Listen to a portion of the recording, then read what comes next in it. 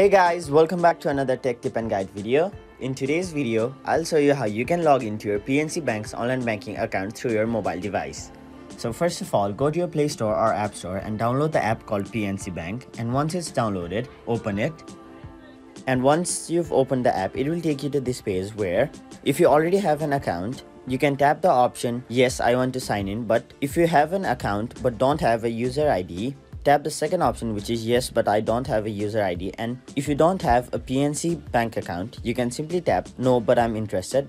But for now, since we are going to log into our account, we'll tap the first option, which is yes, I want to sign in. Now, enter your user ID, password, and once you tap sign in, you'll be successfully logged into your PNC Bank's online banking account.